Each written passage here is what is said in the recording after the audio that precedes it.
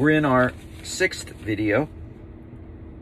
We've looked at the spiritual lessons that Paul wants to learn, or that God wanted Paul to learn. Paul realized he was in a lifelong school of learning.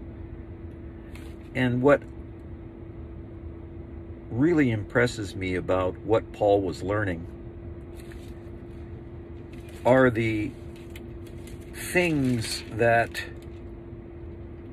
they accused Paul of.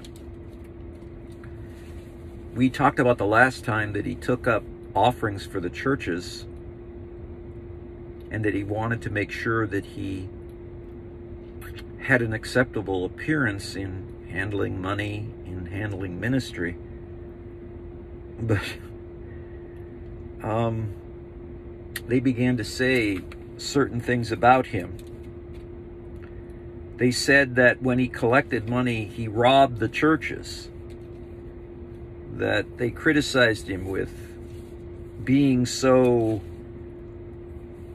with money that, oh, he doesn't need that kind of money.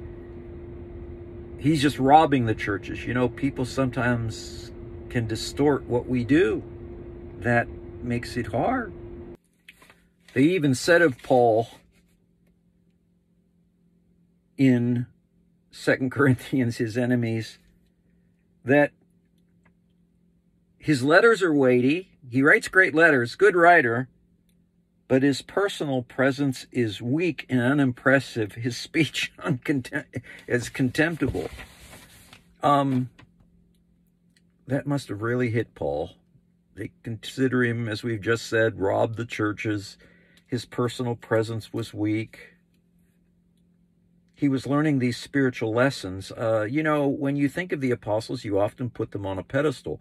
When they wrote, they were inerrant, of course, but they were also human, and God had to teach them through their humanity that they were weak.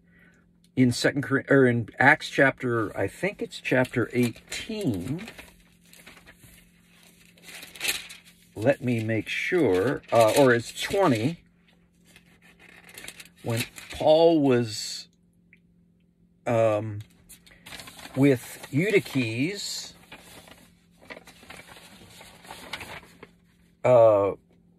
Eutyches was listening to Paul, and it said there that Paul was so long in that Eutyches actually fell asleep and fell out the window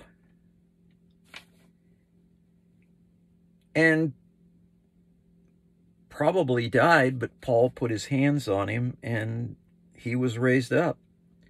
So when Paul began to preach, I often get a little bit of laughs when preachers think that the longest sermon is the best sermon. No, you can put people to sleep, but Paul had to realize in these weaknesses of what people said about him.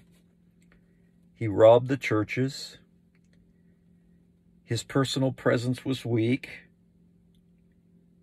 That God was teaching him, even when people fell asleep on him. I often joke, if someone falls asleep on me, that's okay. Wake them up for the offering. I'm kidding. But that we need to realize in our weakness, in the lifelong school of learning, that God is teaching us how we depend upon Him and use His power for what He does. And so I think that that story of he robbed the churches and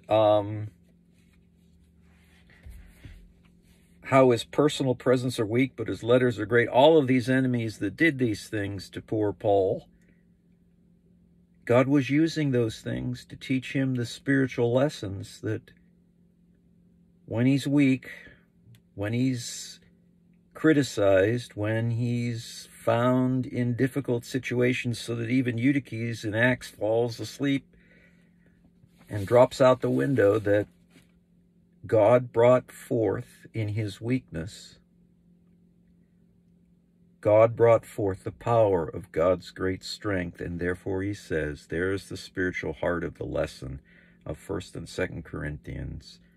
It says there that in his weakness, Paul learned the perfection of God's power to help him. Those are not easy lessons to learn, but Paul learned those lessons, and that's why God put him through the lifelong school of learning in 1st and 2nd Corinthians.